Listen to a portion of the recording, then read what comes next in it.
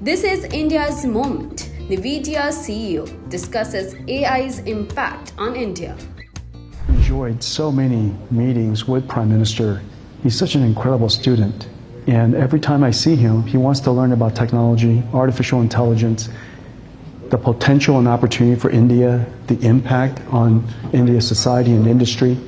And so I was delighted to be here to talk about it. India, as you know, is also home of some of the world's greatest computer scientists. So this is a great opportunity. Artificial intelligence is also a new industry, a new manufacturing industry that's very important. And so I'm looking forward to partnering with India in a very deep way to make that possible. We have many partnerships with India.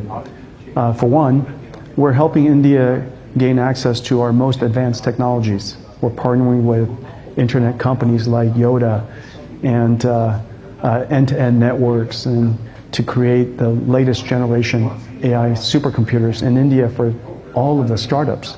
India is the home of the third largest startup economy. And so this new generation of startups are all based on AI. And in order to do so, you have to have AI infrastructure. Just the number of partnerships we have all over India. Every IIT has an Nvidia AI Center of Excellence.